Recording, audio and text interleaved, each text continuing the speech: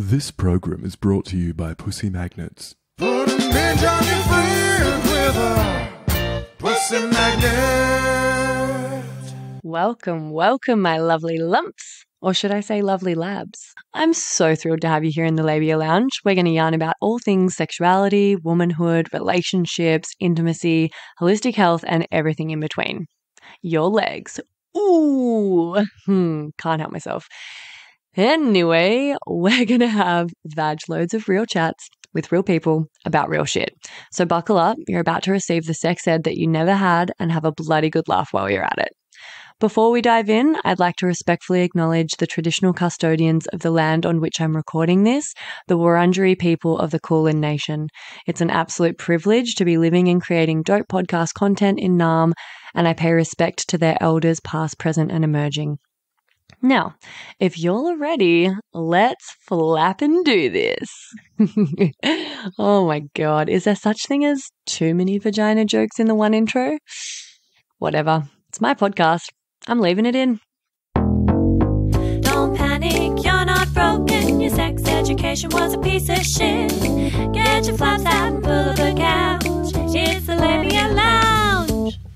Hey gang, just before we jump into this episode, I wanted to offer you an opportunity to access my new mini course for free before I start charging for it in future. It's for people with vulvas and it's quick to complete. It's all about demystifying the female body and pleasure anatomy and getting some basic fundamentals to understand your body better. It's called Pussy Pleasure Secrets, Your Roadmap to Bedroom Bliss.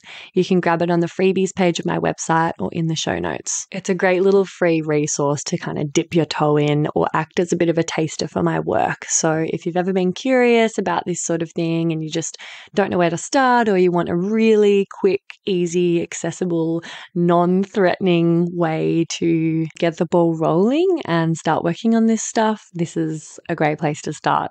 Hey, my labial legends. Welcome back to the lounge.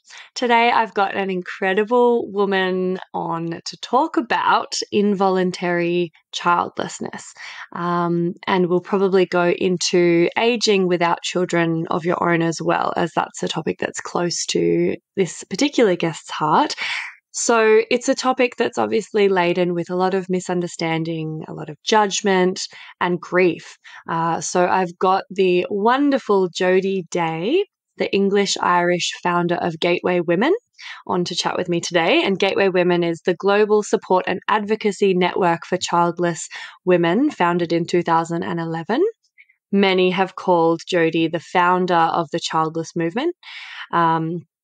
And as well as a prolific output of blogs and articles over the years, she's also the author of the go-to book on the topic, Living the Life Unexpected, How to Find Hope, Meaning, and a Fulfilling Future Without Children.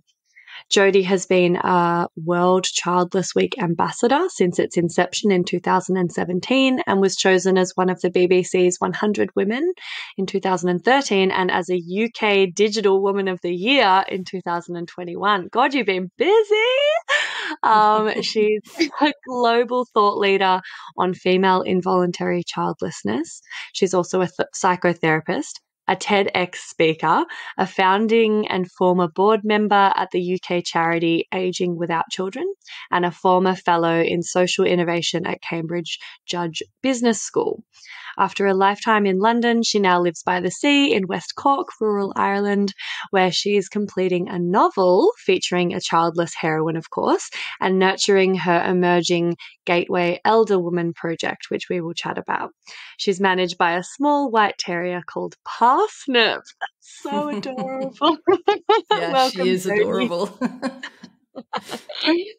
Oh, I love that. Beautiful. Well, it was so nice reading out this intro, just seeing your beaming face smiling at me through the screen.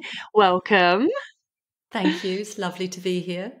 So I did a bit of a deep dive through all of your sort of blog posts and some writings that I could find. And I think I discovered your work through Ruby Warrington, who I had on the podcast. We did an episode called No Kids, No Regrets.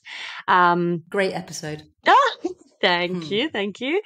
Yeah, and I just thought I've got to chat with this woman. So I suppose to kind of lay the foundation and just set the scene a little bit, if you would be so generous and vulnerable as to share a bit about your story and why this is now something that you're really passionate about, because I know that you've had to move through a lot of very deep grief and find acceptance in something that you initially probably felt like was one of the worst things that could befall you, you know, being involuntarily childless. So yeah, I'd love to hear you speak on that. Oh, thank you. Well, thanks for the invitation. And that it's always a bit embarrassing sitting through having one's bio read out. You did it beautifully. Thank you. I guess when I was growing up, I actually didn't think I wanted children. As a young girl and young woman, I grew up in a very unhappy home with a very unhappy mother who'd had me, as it was called in the 60s, out of wedlock. So my mum was 18 when I was born, and my parents, they were both teenagers, and, you know, they split up before I was born. So as a kind of Catholic teenager in London in the 60s, this was still really, really shocking. So so I was born in the Catholic Home for Fallen Women, which, you know, and that's what it was called. Yes. Wow. It was a hugely shameful thing to be, you know, to be pregnant and unmarried at that time. And then when my mum changed her mind about giving me up for adoption just after I was born, the nuns threw her out on the street with nowhere to go because she'd been sort of, you know, disowned by her own family. So my mum had a really tough time, and she was very brave. But you know, she didn't have any support. And then she got married when I was 3 to a really totally unsuitable man. She was sort of forced into that marriage by her family and by his family. And this man wasn't my father, to create a respectable home. And that's in air quotes for radio, for me. So my mum grew up, you know, in a sort of almost in a forced marriage to a very unpleasant and violent man who abused and dominated us. So to me, the idea that family life was something you would kind of aspire to was kind of not there at all. And then, you know, I was really bright. I worked really hard at school. And certainly as I kind of came to adolescence, you know, the message we got from school was that, that children ruined your life.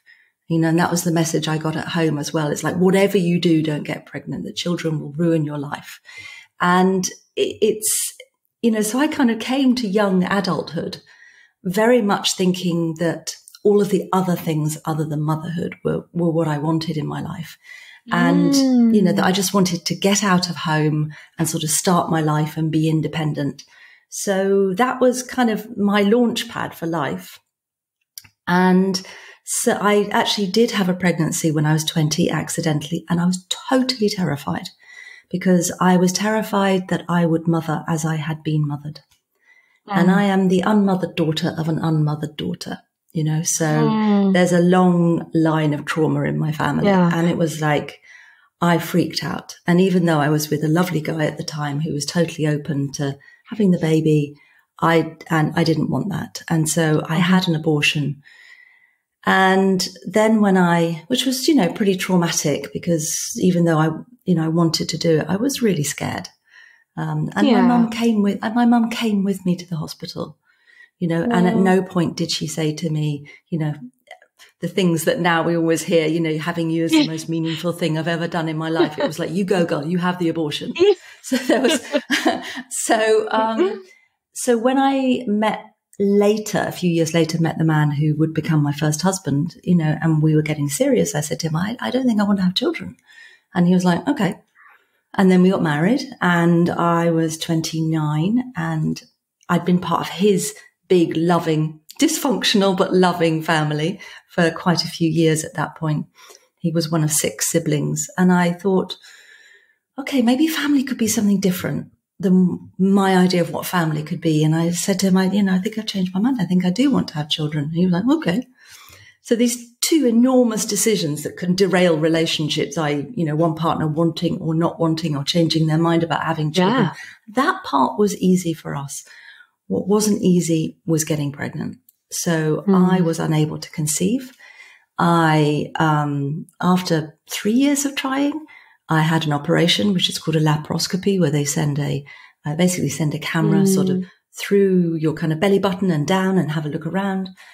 Because I thought, well, maybe there was some damage, from the abortion. But the very avuncular Harley Street gynecologist afterwards said, "Finest uterus I've seen all week. You lovely young people just go off and have lots more sex." That was it. That was the end of the advice. So there was no endometriosis, no scarring, nothing wrong at all. We both checked out on all of our tests. That was it. But unfortunately, what they didn't, either my gynecologist or the consultant didn't really say at that point, was to give us maybe a little bit of advice that, you're 33. It might be worth doing other investigations. You might not have much time. There's obviously something wrong that you're not getting pregnant. Yeah. So, but we didn't get any of that advice. So I carried on trying to conceive, and I went into what I describe in my book as, I just descended into baby mania.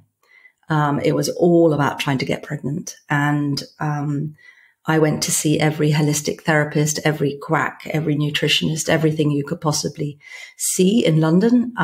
Nothing was happening.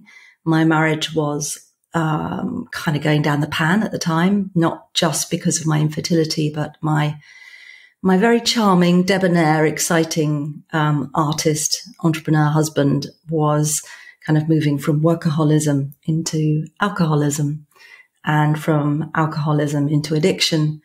And, as I moved through my 30s, we were dealing with, significant cocaine use. And then it ended up with, he became addicted to crack cocaine, which if anyone has had any experience of it coming near your life, is just about the most destructive force you can imagine. So things kind of came to a head when I was 37. Interestingly, when my then husband said to me, I think we should think about doing IVF. And I suddenly thought, I can't bring a baby into this, It was a deep down knowing in my heart that I couldn't bring a child into the chaos that was happening around us. And, and it's hard to take myself back to that time. 6 weeks later, I had a big nervous breakdown, to quote Brené Brown, nervous breakdown / spiritual awakening. For those of you who may know what it is, I had something very scary. I had a spontaneous Kundalini awakening, which is a very, very physical experience. And I was not a spiritual person. I had really blocked off that part of myself as a young girl due to childhood trauma. And so it was, I basically woke up in my life and had a look around me and went, who the fuck made all these decisions? And just totally changed everything, and was out of that marriage very, very fast, which probably too fast. But that was also driven by baby mania, because I thought I still had time to meet someone else and do IVF, because it always works, because that's what I'd learned, I was, a couple of years off 40. I thought I still had time. So went out into the world, tried to find someone to do IVF with. That didn't work. I was batshit crazy at that point. I wouldn't have chosen to have settled down and had kids with me either. I was reeling from so much unhealed trauma and unprocessed stuff, which had been awoken by my Kundalini awakening. So I arrived at midlife, 44 and a half, when I realized, okay, this is definitely not going to happen.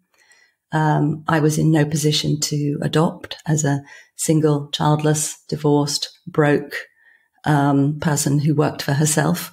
In adoption, really, the needs of the child are the most important. And they nearly always choose a very, very secure in every way, financial, emotional, housing, job kind of couple. Because, that's probably the most likely unit that's going to be able to support the many, many difficulties that can come with adopting a child who already has experienced the trauma of losing their birth family.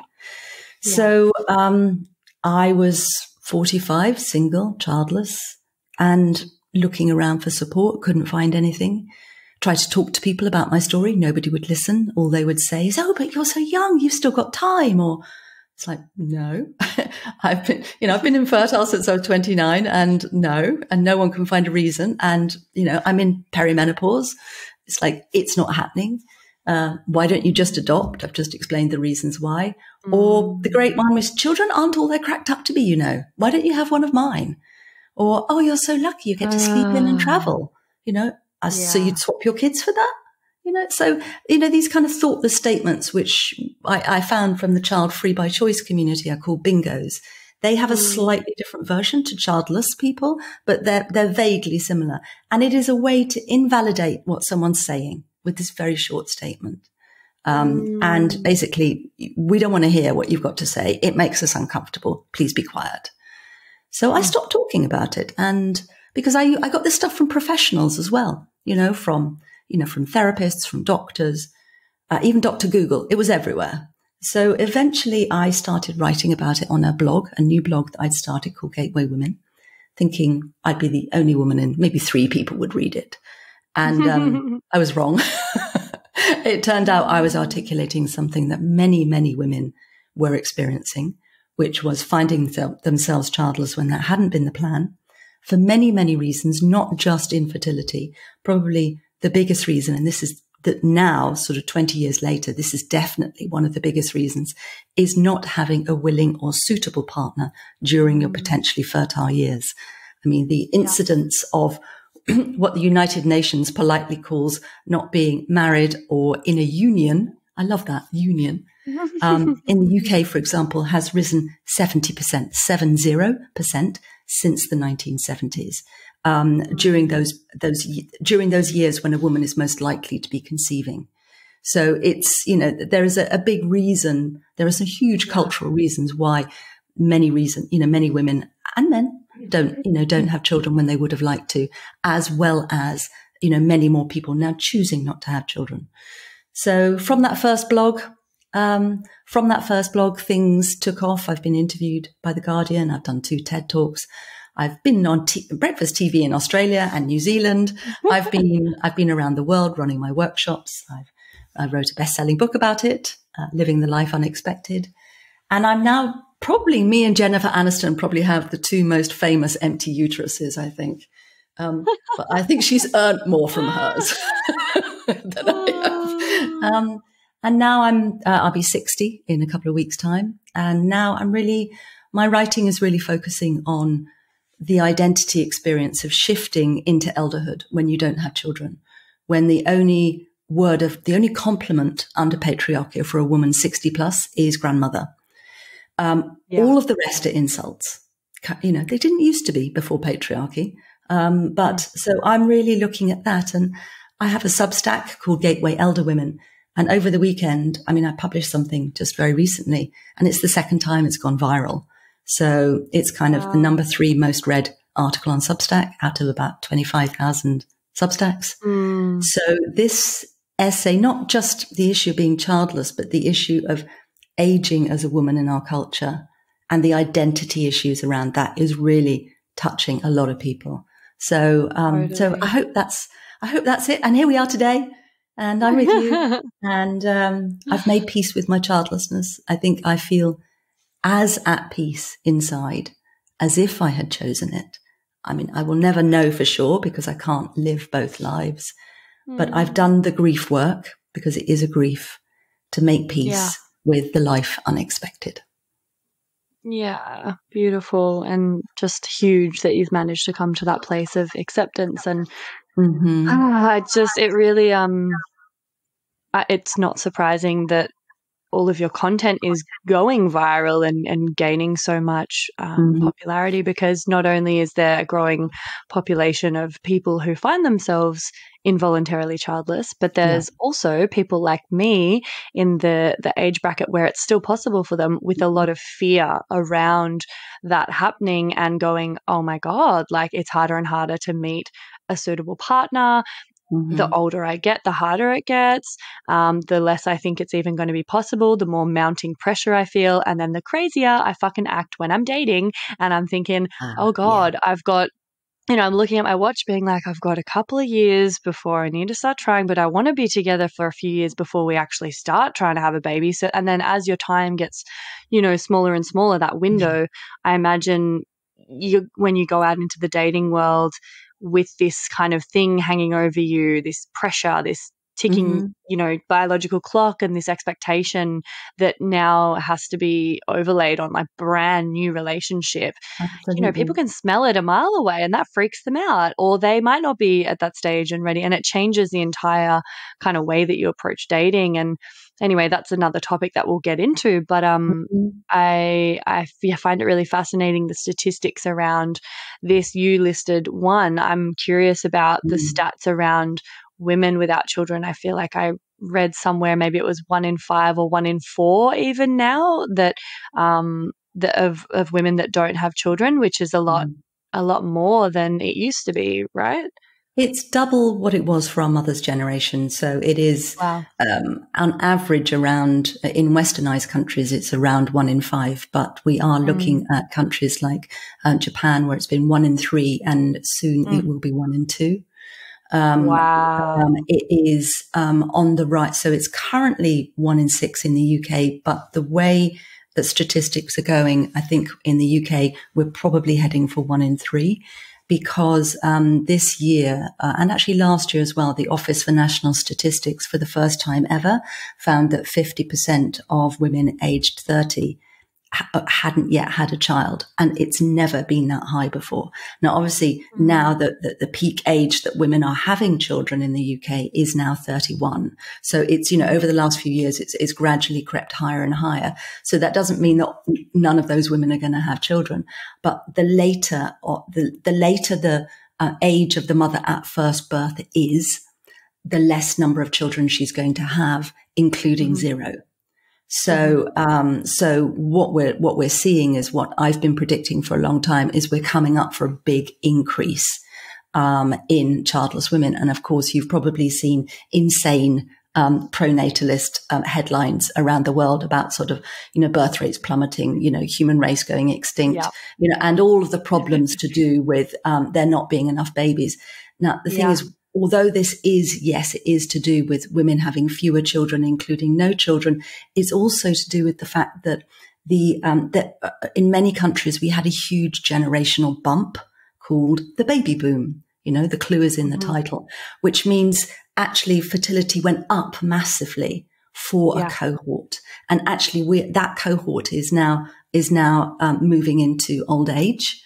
My mum was the first year of the baby boom. She would have been 77 if she was still with us. I'm the last year of the baby boom, or the first year of Gen X, depending on what you look at. So I'm literally just about to turn 60 soon. So we were kind of, but the cohort below us has had less children, and actually more like the fertility rate historically we had. So, but the transition from that high fertility to a lower fertility is really problematic, because our entire economic structure is a Ponzi scheme, which is built on perpetual growth, where you have to have more and more people coming in at the base level to pay the taxes and be the workers and do all the things that need to be done to keep society growing. So just like every other part of westernized civilization is looking at degrowth, and it is necessary because we've overreached our planetary limits. It's interesting. It's also happening at the same time in human fertility. And yes, there are countries in the world where there's still a high birth rate, particularly in Central Africa. But even there, the birth rate is dropping. It's gone from 9 children per woman to 5. So basically, as women get access to education and other opportunities in their lives other than only being mothers, they choose to have fewer children. This is a win for humanity, because they do so that their children, they have more resources to offer those children, and more resources to offer themselves. So to see this as somehow a disaster, also having an elderly population, to see that as a disaster, it's like, no, we've done an amazing thing to extend the human lifespan. So having done all this, let's appreciate all these olders around us and the massive contributions they have made and still make to society. I hate this idea that, I'm part of a grey tsunami. No way, and I also think it's, and I feel really tender towards the young people of the world right now. And just because I think they're faced with an incredible, possibly impossible challenge in so many ways. And the fact that so many of them are choosing morally not to have children in this climate makes total sense to me. And I want to support them in their choices, the difficult choices in their lives, not tell them that they just need to go and have children. It's just so basic. I hate it. Hey, baby babes. Sorry to interrupt. I just had to pop my head into the lounge here and mention another virtual lounge that I'd love you to get around. It's the Labia Lounge Facebook group that I've created for listeners of the poddy to mingle in. There you'll find extra bits and bobs like freebies, behind the scenes, or discounts for offerings from guests who have been interviewed on the podcast. There'll also be, hopefully, inspiring, thought-provoking conversations and support from a community of labial legends like yourself. My vision for this is that it becomes a really supportive, educational and hilarious resource for you to have more access to me and a safe space to ask questions you can't ask anywhere else.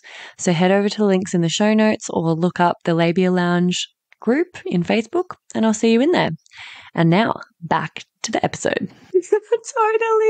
Totally. And I wanted to give everyone a rundown on the word pronatalism and what that sort of means to set the scene before we launch into like what this actually then looks like day to day for people who don't have kids. But you mentioned pronatalism and, the propaganda that we're kind of fed. If you'd give us a bit of a rundown on that would be great. Yeah, well, pronatalism is, if you ask a fish, how's the water? The fish would say, this is a talking fish, obviously. What's water? That is ideology. Pronatalism is an ideology that positions parenthood and particularly motherhood as the most natural way to be a fully realized grown-up human. And it is very, very pro-birth. So pronatalism, pro-birth. And you think, well, there's nothing wrong with that. I'm not anti-natalist. I'm not anti-birth. But the problem is that pronatalism operates as a system which encourages motherhood as the path for every woman, whilst not supporting mothers. It's all about increasing the numbers, but it's not actually about support for mothers and families and children. Once you've had the baby, you're kind of on your own. It also creates a valuation system between people who do have children and people who don't have children, where let's say you have two women, a woman with children is considered to be more adult, a proper human being doing her job for society and the planet. A woman without children is basically a deviant woman. You can see how deep this goes when you look at even fairy tales, Disney fairy tales. If there is an evil female character in a fairy tale, she is childless. Snow White's stepmother, childless. The witch in Hansel and Gretel, childless. The witch in Rapunzel, childless. You're beginning to see a theme. And you'll see that this carries through into modern film and TV series as well. I don't drink, but if it was a drinking game, it would be a bad drinking game. But if I'm watching something and there's a kind of evil or unlikable female character, I'll go, I bet she doesn't have kids. I'm very, very rarely wrong, It's like extraordinary. So unconsciously our culture uses women without children as a cipher for there being something wrong with her. Yeah, and a lack of maternal nurturing as being bad and evil. Yeah, and it's like, and she's selfish and she's career obsessed and she's in some way dangerous. She's not kind of held in by this kind of trope of motherhood. And when people say to me like child free, and that means childless by choice women are selfish or childless women are selfish, I'll go, so you've never met a selfish mother then? And people are like, oh. Because the kind of the things that underpin pronatalism, we think they're normal and natural, but as soon as you add the slightest bit of logic to them, you can see that they just crumble. So this is the belief system that even very young children will have already been indoctrinated to believe. And it's the backdrop against which, as adult women, we have to find our value if we don't have children. It also blindsides mothers into believing that motherhood is going to be the most fulfilling, natural, easy experience. When in actual fact, that is not the case for many women. And many women when they do become mothers and they find the reality of the experience extremely challenging, which it can be, they feel they've been sold a pup. They're not, they can be really angry, because also if they try to talk about it, just if like I try to talk about my childlessness, people are going, yeah, but you're a mum now and that's amazing. And it's like, it's not that it's not amazing. Maybe parts of it are, I don't want to give my child back, but motherhood is not what I expected it to be, and the identity of mother, which is so socially valued, perhaps is not one that they realized how much they were going to lose by taking that one on. There is a grief for losing the identity of the person they were before motherhood too. And, the statistics of women who regret motherhood are very, very high. And it is another taboo to talk about, because people go, but you can't say that. What if your children here? It's like, I love my children. I take a bullet for them. But, I wish I knew then what I know now about motherhood. I might have made different choices, and now I can't change it. So there is a whole range of things kind of going on under the umbrella of pronatalism, which is controlling our thoughts and behaviors. And, once you see pronatalism, you can't unsee it. It's a bit like taking the red pill in the Matrix. It's like you see it everywhere. In politicians, the way they talk about hardworking families, they don't talk about hardworking people. They don't. There are so many solo households in Australia and right across westernized countries. And yet, what am I, chopped liver? I'm voting. There is no political party that has woken up to how many people without children they are and how valuable we are to the culture. Nobody talks to us or about us except to criticize us for not producing more voters and taxpayers. But people without children are the biggest contributors to political campaigns in terms of both money and time. We do the most unsexy volunteering work and the most amount of it. We leave the most amount of money to charity and organizations in our wills, and we do huge amounts of work in the community. Many teachers, gynecologists, people will be people without children. And we pay taxes to support the civil society that everyone else's children uses. We pay taxes for hospitals, for schools, for roads, for playgrounds. We do so willingly because we are members of the civil society. We just don't have children. We are not the enemy. We are part of the supportive system around the children in this world. And it drives me nuts to be seen as anything other. Oh, mic drop. That was awesome. You slayed that. I didn't know those statistics, but it makes so much sense. And, around volunteering and donating to charity and contributing. And it's almost like, one, that isn't kind of acknowledged or valued or appreciated as much as it should be. And two, it's like expected, because it's like, well, you don't even have kids, so you've got the time, right? And, you've got the resources. So like, it's just taken for granted and expected of you. And then, the flip side of that is that I feel like people pity people without children in kind of a condescending way that devalues their ability to create a sort of healthy, wholesome contentedness within their lives. And I think fear of loneliness is weaponized as like another tool of pronatalism to be like, have more kids, to, work in the workforce and create more and more kind of capitalism. And, I feel like to take care of you when you're old. That's the, that Yeah. is a genuine fear. It never occurred to me when I was trying to conceive, but the moment I knew I was definitely childless, the next thought that came up in my brain, and I had never thought it before, was who's going to be there for me when I'm old? And it is a huge worry, and it is a huge concern. That's not one you can just sort of go, oh, well, that doesn't matter, and it's it's a big part of my work. And it was interesting. I was one of the founders of a charity in the UK called AWOC, which is Aging Without Children. And we produced this report, and we had this big kind of conference, and lots of big wigs were there, and quite a few of them, were parents, because the majority of people still are. And I remember having this conversation with a sort of quite senior sort of barrister or something like that. And she was saying, the thing is, I didn't have my children so that, they could take care of me when I'm old. And I said, Yeah, I absolutely get that. The thought never crossed my mind when I was hoping for a family. And I said, and it's wonderful that that's not. So I'm really interested. What plans have you put in place so that that doesn't happen? You can imagine the answer. Crickets. Mm. And the fact is that although parents don't necessarily realize it, they have an unconscious, hope that that's how it will work out for them. And because as a society and as human beings, we don't like to think about our old age and about being infirm and about being vulnerable in some way that we might need support. We don't want to think about that. We're in a hyper individualistic, culture, which is like, no, I'm going to be independent to the end.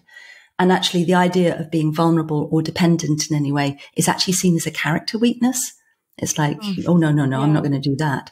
So it's really, people really defend themselves unconsciously against the thought of their own aging and potential vulnerability. So it's really hard. I mean, 50% of people don't even have a will. That's 50% of people who don't think they're going to die. So we're really up against a very difficult human barrier and cultural barrier to making plans for our old age if we don't have children. It's a big part of my work going forward, is helping people to think through what their options are, because it's a really hard one, because you don't necessarily know what you're planning for.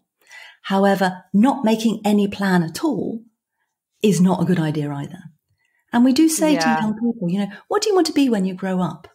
And we don't know what's going to happen when we grow up, but we're prepared to have a few ideas about what's going to happen. And I think we need to start asking people, what kind of old age do you want? What kind of old lady do you want to be? What kind of life do you want to have?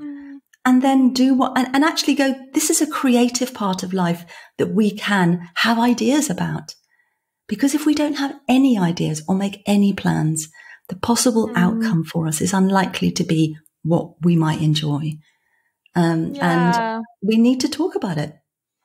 Yeah. Yeah. And I've got some questions around that I was going to wrap up the episode with, because I think it's so important to, prepare and plan and put things in place and actually think about this. And I know it's confronting because there's so much discomfort around the idea of death and aging.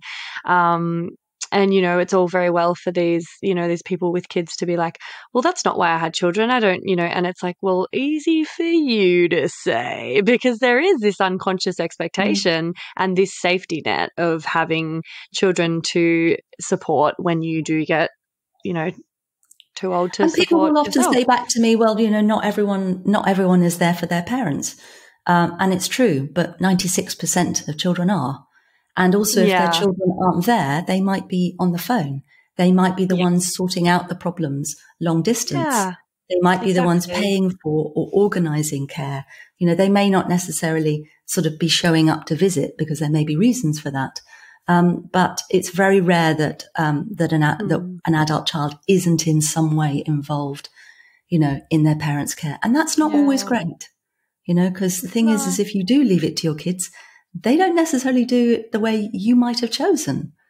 You might not like your kids. You might not get on with them. They might be really controlling. So many things can happen. So I think whether you have children or you don't have children, with an aging population, it's really time to start thinking outside the box and thinking of creative ways to approach later life. Definitely. Yeah. So I'd love to do the segment Get Pregnant and Die, which is where I ask my guests for a story about their sex education, if anything springs to mind. Don't have sex, because you will get pregnant and die. Don't have sex in the missionary position. Don't have sex standing up. Just don't do it. Promise? Okay, sex education. I feel like mine was in the Stone Age, to be honest. So it would have been 1970s, late 1970s, and boys and girls in class, probably age about sort of 14, something like that, when the fear of God was put into us girls about getting pregnant, about how it would ruin our lives. There was at the time a massive drive in the UK to reduce the incidence of teenage pregnancy. It's been a massively successful campaign. I think they're slightly regretting it now because of the birth rate drop. So, I mean, I was so scared. You know, I remember even being told it's probably not a good idea to sit on a warm chair if a boy's just been in it. You know, so it was really like, you know, like sperm was just like this kind of weapon that would just, you know, you go anywhere near it and you get pregnant. That was basically the extent of my sex education. I mean, so much so that, you know, by the time I was trying to conceive in my 30s, and, you know, this is one of the reasons why I'm quite angry that, you know, when I couldn't conceive at 33, I wasn't kind of given any more information, is I didn't know anything about, I knew that female fertility sort of ended at 40, or that was the problem age when I'd need to do IVF. I didn't know how or why. I didn't know anything about the declining age of eggs. And also, you know, we really were filled with this idea that getting pregnant was the easy part, you know, but actually that's not the case for many, many women and couples. And I also now think it's terrible that we weren't taught anything about male fertility, because there is, and the boys weren't taught anything about it, because there is still this myth that male fertility goes on forever and female fertility declines. That is not true. The quality of male sperm starts to decrease a little bit later, 40 to 45. I mean, if you were to donate your sperm to a fertility clinic, they wouldn't accept it if you were over 35, if you were a man, because of the chromosomal abnormalities that start to build up in the DNA after that point. And yes, perhaps an older man can get a female partner pregnant, but the problem is that it is more likely to lead to miscarriage. So if you have a couple in their 40s trying to conceive, after about the age of about 42 for the woman, 45 for the man, the increase in miscarriages is extremely high. So, and if a much older man gets a much, much younger woman pregnant, so let's say a man in his 70s and a woman in her late 20s or something, that might work because the young egg might be of such good quality that it can counter out the sperm, the chromosomal abnormalities. Okay. But the increase in birth complications and incidences of, conditions that the child can grow up with get higher and higher with the age of the male sperm. So we really need to start letting boys know that, Mick Jagger is an outlier on the bell curve. That is not a plan. That's like that's like having a financial plan, which is I'm going to find £50 notes on the street. Maybe it happens once in a lifetime, you find a bit of money, but that is not how to plan your financial life. And I think it is a real shock for men, to their virility, that perhaps it's not possible, to have a child with their female partner when they want to, because they are not being taught that male fertility declines too. So that's the thing I really wish I'd been taught. And a lot of, 50% of people having IVF treatment now, it is a male sperm factor problem. That's gone up from 30% when I was trying to conceive. Also around the world, male fertility is plummeting. The sperm quality is plummeting. I think it's gone down by 50 or 60%. Some scientists are saying that the human race is going to go infertile because all of the chemicals and pollutants that are in the atmosphere and in our food is having a hugely deleterious effect on the quality of male sperm. So, boys, you really need to know that this is your story too. And I hate the fact that fertility is always talked about as a female issue, and birth rates are always talked about as a female issue. It's like, hello, there are other factors involved. Even if you're not heterosexual, you're still going to need male sperm to get pregnant. Yeah. We're not seahorses yet. But if only. Yeah, it's like a sci-fi movie out here, honestly. Yeah. God. Excuse this quick interruption. I'm shamelessly seeking reviews and 5-star ratings for the potty because, as I'm sure you've noticed by now, it's pretty fab. And the more people who get to hear it, the more people I can help with it. Reviews and ratings actually do make a big difference to this little independent podcaster. And it's really easy to just quickly show your support by taking that simple act of either leaving 5 stars for the show on Spotify, or even better, writing a written review and leaving 5 stars over on Apple Podcasts. Or if you're a real overachiever, you can do them both. That would be mad. If you're writing a review, though, just be sure to use G-rated words, because despite the fact that this is a podcast about sexuality, words like sex can be censored and your review won't make it through the gates. Lame. Anyway, I would personally recommend doing that right now while you remember, just to get on top of it and let me know you're with me on this journey.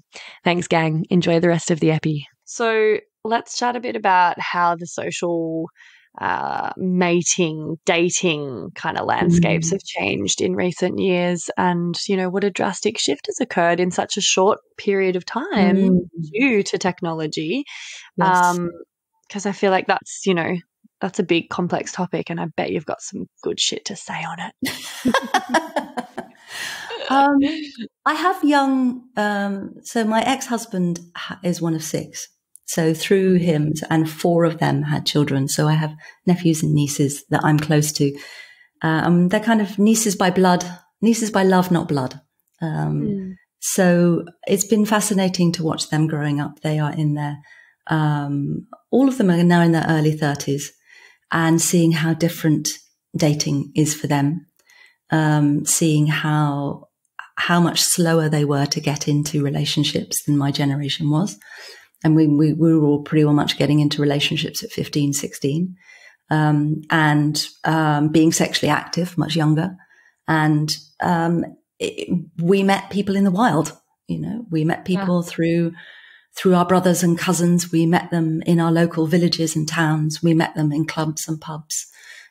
So it was, it probably seems quite feral now to young people, the way that we used to meet. We used to spend a lot more time out in the world, because that was the only way we could meet our friends and meet people. So we were also probably a lot more independent.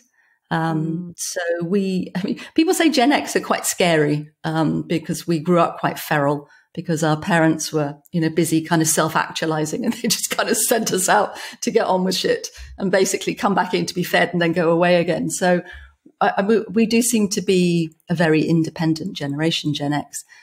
But I'm noticing with my nephews and nieces that I mean, they are more nervous about relationships, more nervous about intimacy, have less experience, and there's a lot more rejection involved because of the dating apps and the way they've turned kind of human relationships into a consumer product.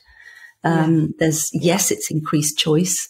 I did meet my second husband that I've been with for 8 years. I did meet him through a dating app, but that just seemed like blind luck. I mean, because I know it's not a replicable experience. It was just luck. And I also, you know, previous to that, about 9 years, I had tried dating apps, and, you know, I'd met a couple of frogs. So I didn't do it again for a very long time. Including the obligatory narcissist. I had to meet my narcissist. That was let's just say that was a very growthful experience. Yes, the look of despair on your face, I think, unfortunately it is an amazing hunting ground for predatory narcissists, the dating world right now. Because if one was to meet those kinds of people through one's friends, they'd probably say, you don't want to go there, you know. Unfortunately, people don't come with references on dating apps. I think they should. So, big time. And I think because getting established as an adult, what we currently think of as established as an adult, in order to settle down and have a family, you know, finding a secure job, a secure income, a secure housing situation, has become increasingly difficult. I think that is also pushing. Like you said, you're thinking, I'm coming towards the end of my fertility window, and I haven't found the person I want to have children with. And yet, for my generation, we tended to partner up sooner. Yeah. Possibly because, we weren't blinded by so much choice. You know, there wasn't the sense that there's someone else for me around the corner. I mean, you know, you would break up with someone and then you'd be single for a while before you possibly met someone else. It was, I mean, I'm not going to say it was perfect. I don't want to say it's like the good old days. And I can see that dating apps have made it possible for people to meet who wouldn't have met. But there is a flip side of that. But the data is showing that the youngest generation, you know, the younger Gen Zs are definitely turning away from the apps. You know, they are, but they're also turning away from relationship, you know? Yeah. Oh, God. And that's what's happening in Japan. I mean, people are, you know, a lot of people age 30 in Japan now are virgins. You know, they're not having sex. They're not having relationships. So it's a very interesting moment in human sexuality and human dating and mating behavior. I don't think we can place it all, you know, at the feet of the dating apps, but I think gamifying human meeting, human relationship, well, who'd have thought that would go wrong? I think of a very similar opinion to you around all of that. Talked about it before on the podcast, definitely. So to kind of follow on with like the sort of sexuality and intimacy thread, how can being involuntarily childless impact sexuality and intimacy, you know, in relationships, in your experience? Obviously there's, you know, the mounting pressure and the ticking clock and maybe potentially the stress of IVF, and the strain that puts on relationships. But yeah, I'd love to chat about that. And then also once you have now moved past your fertile years and not had children, how does it affect things now? Because, you know, maybe it's great not having kids for your sex and intimacy, but back when you were, you know, trying to have children, it was a big dampener on things. Yeah. Well, I created the world's first training course for sex and relationship therapists on exactly this topic. And you can actually purchase it and download it. It's with COSRT, COSRT, which is the UK College of Sex and Relationship Therapists. So, you know, if that is part of your work or part of your experience, it could be it's like a sort of 5-part video program that I created. But in a nutshell, it really, really impacts your sexual identity. And I think more than anything else, if you spent a long time trying to get pregnant, the idea of your body as a site of pleasure can be completely destroyed. It becomes a site of production and then a failed reproduction.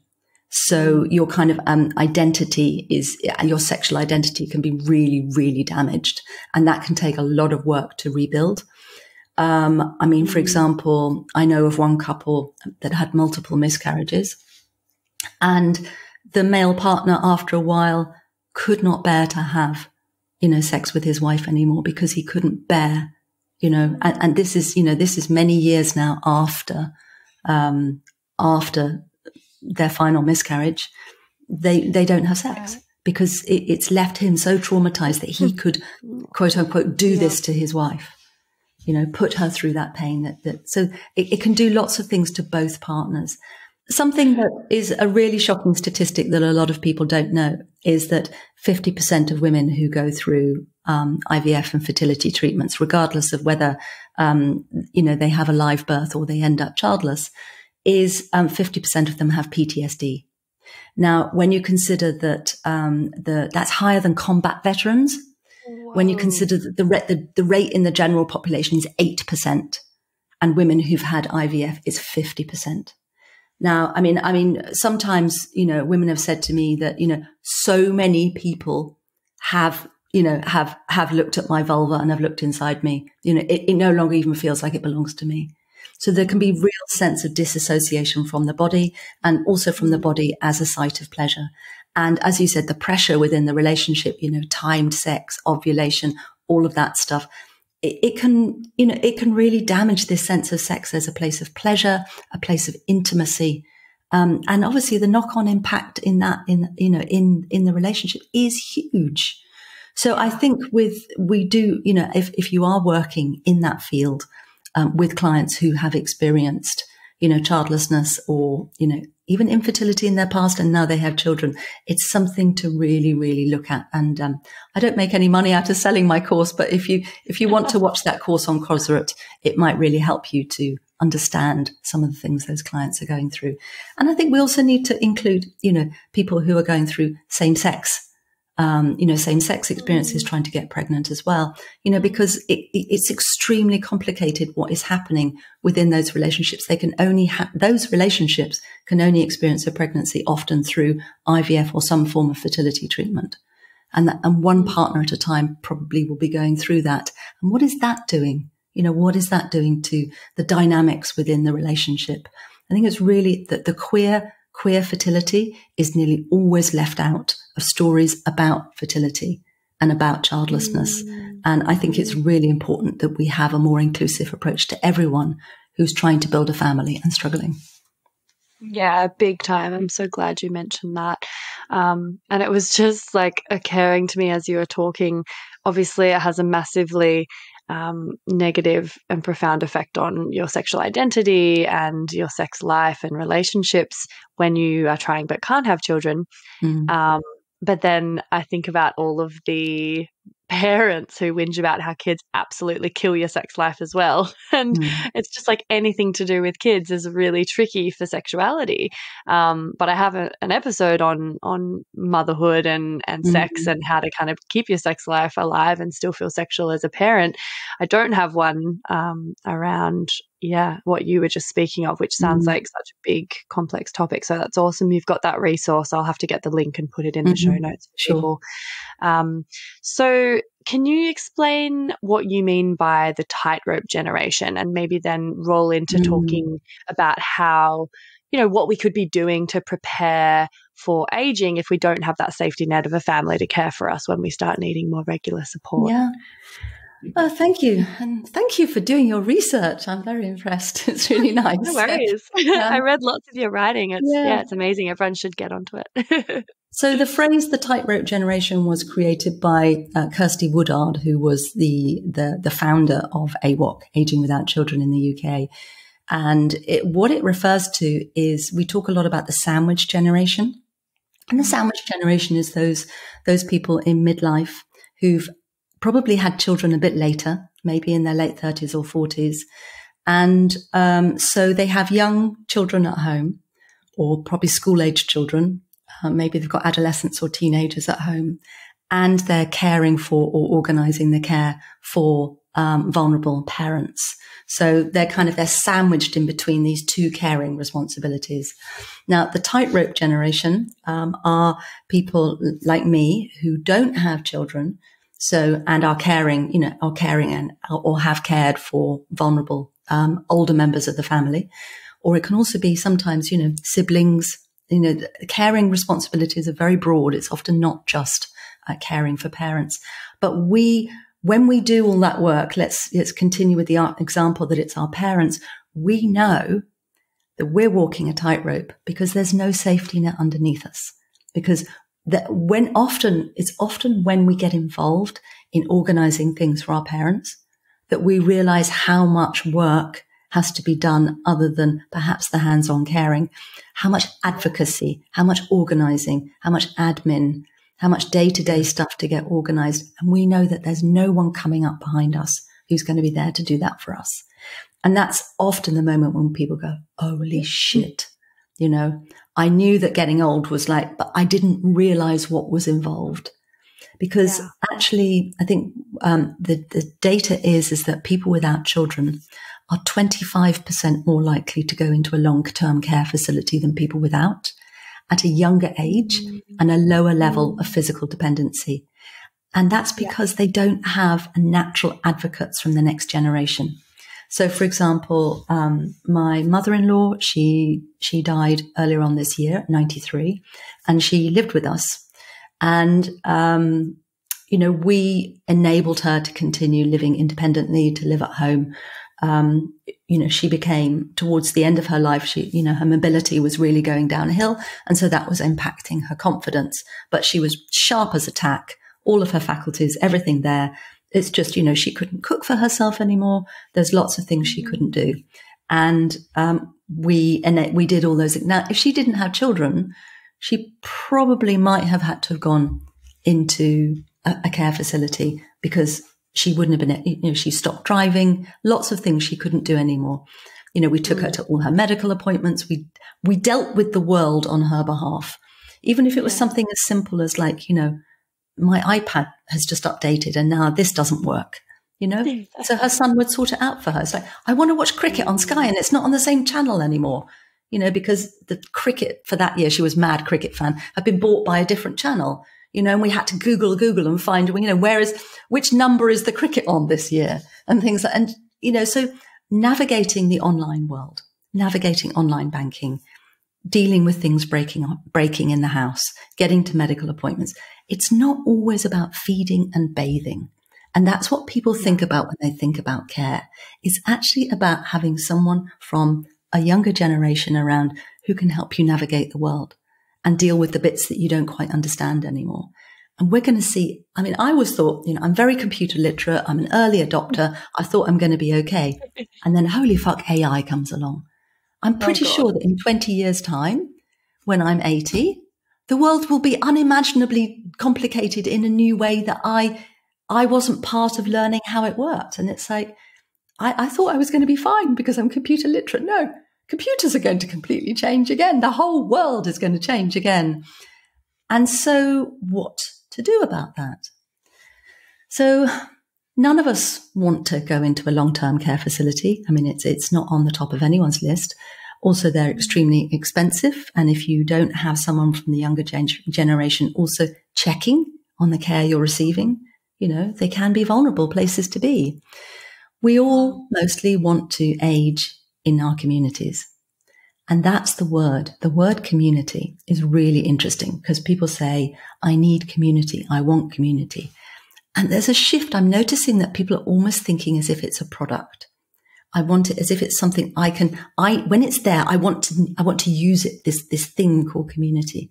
Well, I try to explain that community is built on interactions over time, many of which are inconvenient. It is built on making yourself available for inconvenient people at inconvenient times to do inconvenient things. It's about showing up. And most of all, it's about staying in the same place. Globalization and many other things have meant the population is way more mobile than it used to be. And that is, that has great advantages. But as you age, you really need to stay still. So it's kind of, I'm 60 soon. My husband and I have built this house in Ireland together. It took a long time because of the pandemic and various other things, but for me, it is my forever home. And people are like quite shocked. They're like, but you're so young, you could still have another big adventure. You could go and live up a tree in Thailand. I said, yeah, I could, but I'm not going to.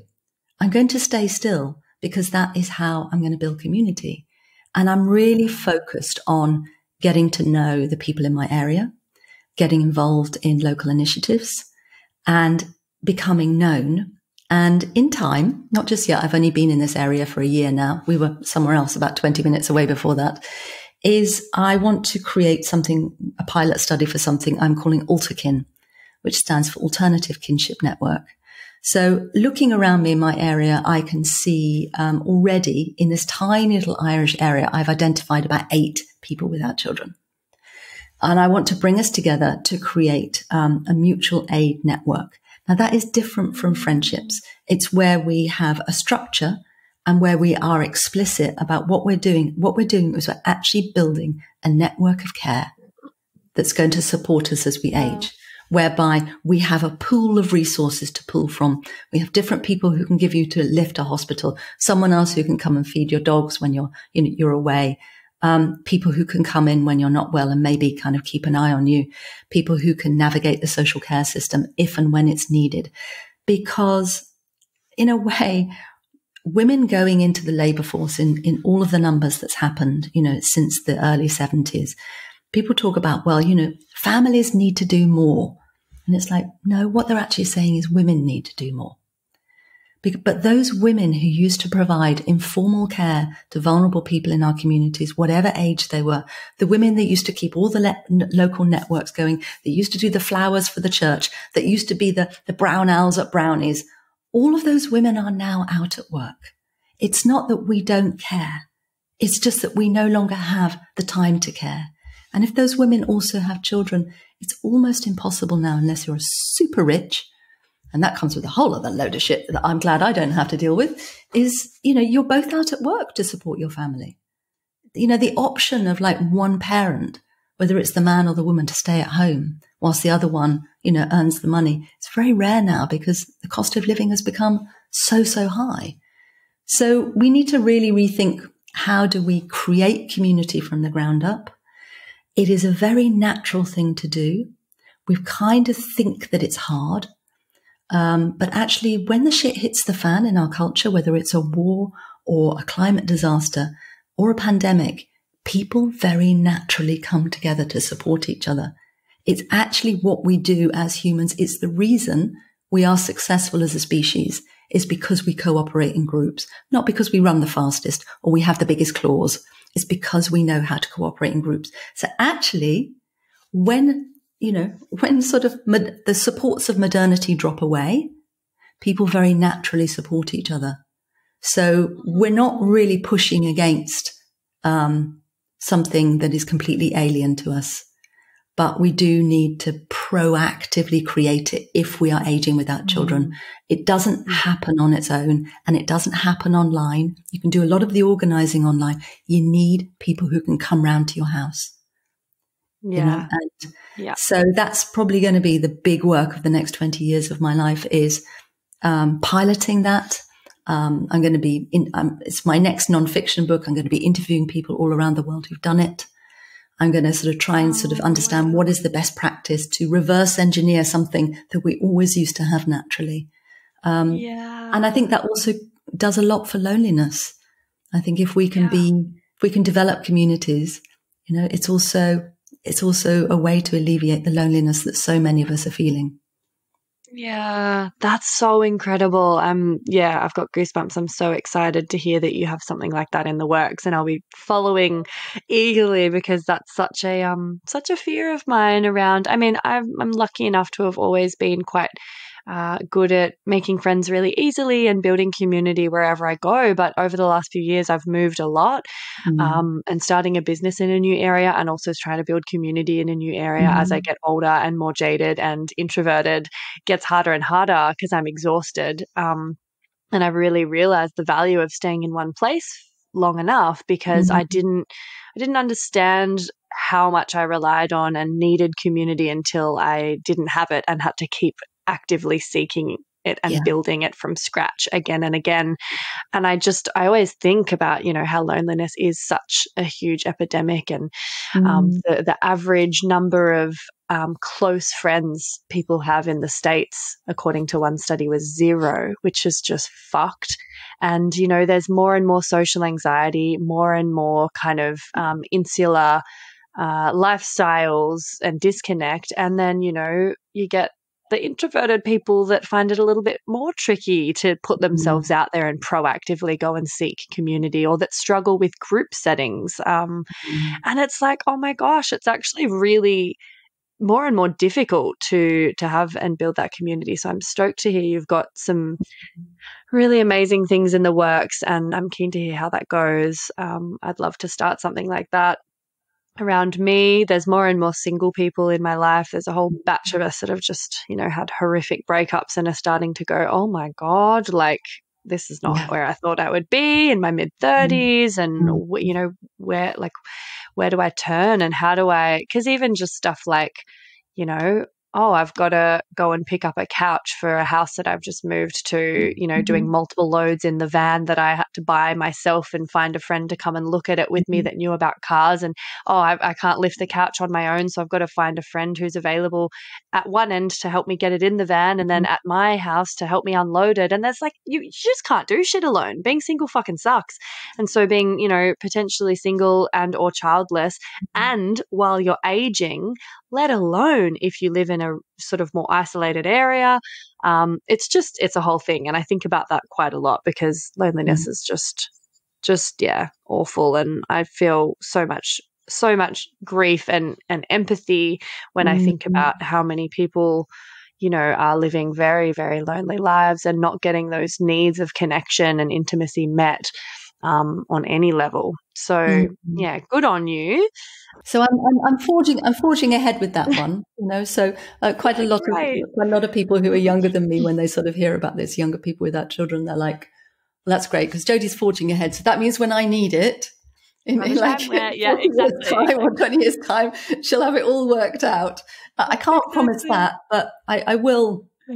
You know, I my first book, Living the Life Unexpected, I wrote it because I wanted to write the book that I needed to read that didn't exist.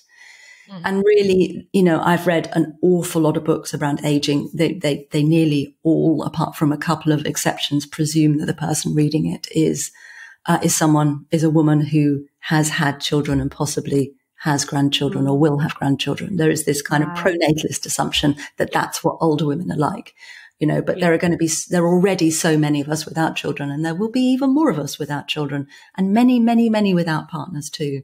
So, you know, I do have the great fortune of having a lovely partner. You know, it's luck. I hated it when people said, oh, you deserve to meet someone nice. So it's got nothing to do with it. I know many people who deserve to meet a nice partner who haven't. It's just dumb luck, you know? But so don't get me started on that one.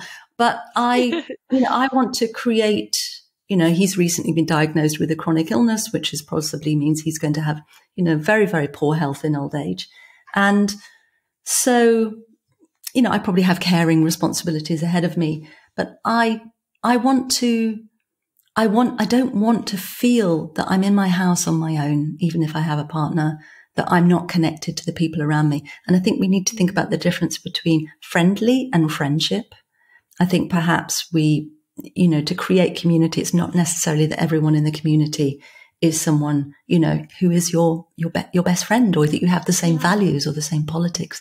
It's that you become interdependent, and that becomes the value that you operate around. And we've become very bad at asking for help, and I'm not very good at it. It's also my attachment style. You know, I have an avoidant attachment style, so I learned very young not to have needs, just to manage everything myself. But something I'm learning and I'm teaching is that when we ask for help, we actually create the opportunity for connection, because people actually like helping. And although it's vulnerable to ask for help, in that vulnerability, when that person steps in to support you, if they can, creates connection, which creates relationship. So it's actually by not having any needs, by outsourcing all our needs to kind of capitalism, that we've also lost that very human way of building local relationships. So I'm kind of learning gradually. There are a few people around here who do it really well. I have a local friend who is brilliant at asking for help, but she's also absolutely fine if you can't, because she'll just ask the next person. Yeah. You know, and it's like, it is such a good skill. And I think we need to get uncomfortable and be vulnerable and start asking for help. I think you could be really surprised what happens when we do. Beautiful. That's so well said. And it's something definitely that more of us need to be thinking about and practicing. Yeah. Yeah. Asking for help. Hey, I know it's a tricky. It gives me a kind of squirrely feeling in my stomach just thinking about it. But it's like, that is my, in a way, that's like my growing edge is learning to ask for help. You know, because we've been kind of taught we need to wear our independence as a badge of honor, and especially as feminists. So I've been getting a lot of practice lately at asking for help. But I'd love to do the segment TMI before we wrap up. I don't want to miss out on this juicy segment. Do you have a TMI story for us, Jody? TMI, we love it. Said TMI, we love it. Well, I do, and this is perhaps for some of your older listeners. Going through the menopause means changes in the vagina. They don't necessarily come immediately. but it can lead to a sort of a shrinking of the vaginal passage and a thinning of the vaginal walls. And this can start to make penetrative sex painful.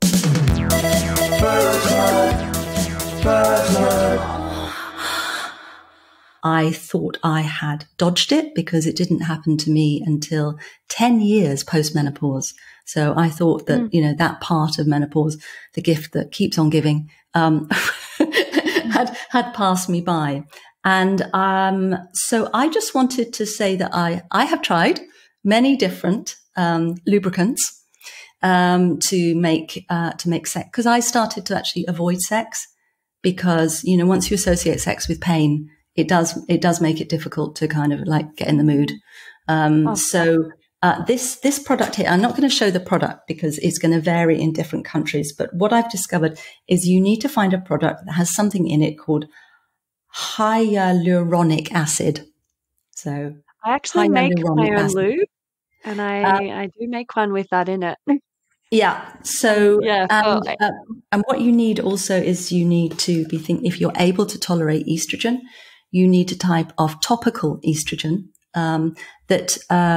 because what was also painful is the vestibule, which is the kind of the very, very tender piece of skin, which is just it guards the entrance from the vulva into the vagina. It's a very, very fragile piece of skin that kept tearing. Yes, you can put lube on that, but really what you need is topical vaginal estrogen, and that they usually give you a pessary to put that deep inside your vagina. Actually, you need a little bit to go on the outside. So get the cream and put a little bit of cream on the outside, which they don't tell you, and that will help that part to also retain its flexibility. So there you are. If you want to continue having pain-free penetrative sex post-menopause, those are my tips. Look at you go. Menopause hacks. I love it. Oh, amazing. Thank you for that. Hey, me again. If you'd like to support the potty and you've already given it 5 stars on whatever platform you're listening on, I want to mention that you can buy some really dope merch from the website and get yourself a Labia Lounge tote, tee, togs. Yep, you heard that right. I even have Labia Lounge bathers. Or a cute fanny pack if that'd blow your hair back. So if fashion isn't your passion though, you can donate to my Buy Me a Coffee donation page, which is actually called Buy Me a Soy Chai Latte, because I'll be the first to admit I'm a bit of a Melbourne cafe tosser like that. And yes, that is my coffee order. You can do a once-off donation or an ongoing membership and sponsor me for as little as 3 fat ones a month. And I also offer one-on-one coaching and online courses that'll help you level up your sex life and relationship with yourself and others in a really big way. So every bit helps, because it ain't cheap to put out a sweet podcast into the world every week out of my own pocket. So I will be undyingly grateful if you support me and my biz financially in any of these ways. And if you like, I'll even give you a mental BJ with my mind from the lounge itself. Saucy. And I'll pop the links in the show notes. Thank you. Later. And one thing that I would want to just slip in, I may have talked about it in the podcast with Ruby, was like, and maybe you can speak on whether you feel this pressure to like do something really big and meaningful and significant with your life to justify not having kids. And just following this classic thing that everyone views as being a woman's greatest achievement or like legacy in the world. Do you feel that sort of pressure to create or put out something big to like, I don't know, justify your existence as a woman without kids? I mean, this is pronatalism by the back door, really, because if you buy into the idea that you have less value as a human being, as a woman, because you don't have children, then you can see how that might feed into the idea that I've got to do something extraordinary with my life. I mean, I used to have this fantasy quite early on in coming to terms with my childlessness. And I used to have this fantasy that I was going to give away all my possessions, get down to sort of one bag. And then I was going to go to Laos, and I was going to volunteer in an orphanage. And then I was going to live my long life, and then I was going to die, and I was going to be on this kind of bier that floated down the Mekong River covered in flowers, all in flames. And then there was going to be this little piece for me in the South Sea China News of this kind of very, very thin, I was going to be very thin, old English woman with the long grey plaits and, the extraordinary, way she lived her life. And I had this whole sort of weird fantasy going on in my mind about, and then one day I just thought, I wasn't thinking about the kids at all. It had nothing to do with this fantasy orphanage, which probably doesn't even exist. It was about what people would think of me, this extraordinary sacrifice I'd made, as a woman who hadn't had children, that I'd selflessly dedicated myself, to a life looking after orphans. I mean, it's an old film, so many of your listeners may not know it, but I Blame the King and I had this whole kind of old Siam sort of backdrop to it. And then I realized, it was just an entirely narcissistic fantasy because I wasn't thinking about the children. I was thinking about me. And I just thought, and that was my first inkling that I wanted a way to make my childlessness visible so that people would understand it. Gosh, it must have been such a huge loss to her that this is what she did instead. But also I wanted people to respect me. And the only way I could imagine being respected was by doing something extraordinary for children. And then as my thinking kind of evolved over the years and I found out about pronatalism, the penny started to drop. And then I thought, well, if I'd been a mother, would I have felt the need to do something huge and extraordinary with my life?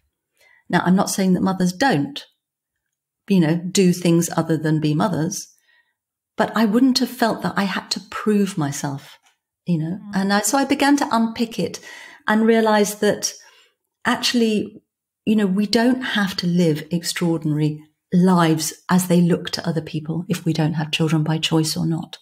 But what we do have to have a big, extraordinary inner life because we are living an identity which is a stigmatized identity.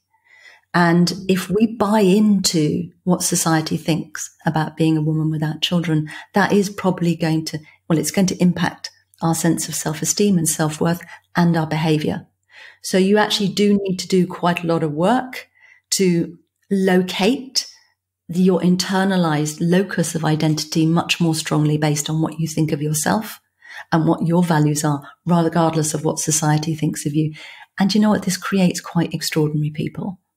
And yes, you might do something, you don't have to do a Jody. I started writing about childlessness to save my life. I didn't do it in order to become a well-known person and writer and things like that. I did it because I was dying inside with all of the pressure that I was feeling of trying to come to terms with my life and my childlessness. And it struck a chord with lots of people. But, one day, like everyone else, I will be forgotten. My book will be forgotten. I will be out of print. And I will be out of print, literally, because there will be no more Jodies in the world. Or little people that came from me. And you really have to find a much deeper sense of your value as a human being if you are childless or child-free than the one the culture ascribes to you. And I think that as more and more of us are childless by choice or not by choice, I think we're going to see some fascinating conversations coming up in the culture over the next 20 years. And I'm really happy to be, someone once called me at a conference last year, the Dumbledore of childlessness. Once I was called the Beyonce of childlessness. Now with my kind of increasingly silver hair, I'm the Dumbledore of childlessness. And I'm very happy with that. So I am going to become that old lady with the long grey plaits, but for a very different reason, but one who is at peace with her life and in service to her local community and to the wider community of people without children right across the world. And I think that's enough. You think that is more than enough. I was literally just in awe of how amazingly, eloquently, articulately you were just speaking, and then you dropped the Beyonce and the Dumbledore part, and I was like, oh my God, she's earned that. I back that. I was just thinking, like, what higher compliments could you be receiving? You're killing it. I love all of this. I love you. I love the way you speak. I love the way you write. Oh my God, you're the most divine writer. And I love what you're doing in the world. So I really appreciate, how much time you've taken to sit and chat and be generous with your knowledge. And And yeah, I just want to give you the floor for any other thoughts or things you might want to leave us with. But I'll put all of your work in the show notes for people to go and check out. And this has been a dream. Okay. Well, if you're listening to this and you are childless, or you think you might be childless, not by choice in the future, I just want to tell you that you were born childless and worthy. And your childlessness does not take that away. You are still worthy as a human being. You do not have to have a child to be worthy as a human being. You are a unique human being who was born with unique gifts for this world, and never forget it. Oh, so beautiful. Oh my God. High value podcast guest right here. Honestly, you have just been crushing it. I don't know. You're so I get so tongue tied. I suppose you've had a lot of practice speaking, but that was such a wonderful chat, and really appreciate it. And that's it, darling hearts. Thanks for stopping by the Labia Lounge. Your bum groove in the couch will be right where you left it, just waiting for you to sink back in for some more double L action next time. If you'd be a dear and subscribe, share this episode, or leave a review on iTunes, then you can pat yourself on the snatch, because that's a downright act of sex-positive feminist activism, and you'd be supporting my vision to educate, empower, demystify and destigmatize with this here podcast. I'm also always open to feedback, topic ideas that you'd love to hear covered, questions or guest suggestions, so feel free to get in touch via my website or over on Insta. You can also send me in TMI stories to be shared anonymously on the pod. My handle is FreyaGraf_the Labia Lounge, if my account hasn't been deleted for being too sex positive, which, is always a possibility with censorship. But just in case the chronic censorship finally does obliterate my social channels, I'd highly recommend going and joining my mailing list and snagging yourself some fun freebies for the trouble at www.freyagraf.com/freebies. Anyway, later, labial legends. See you next time.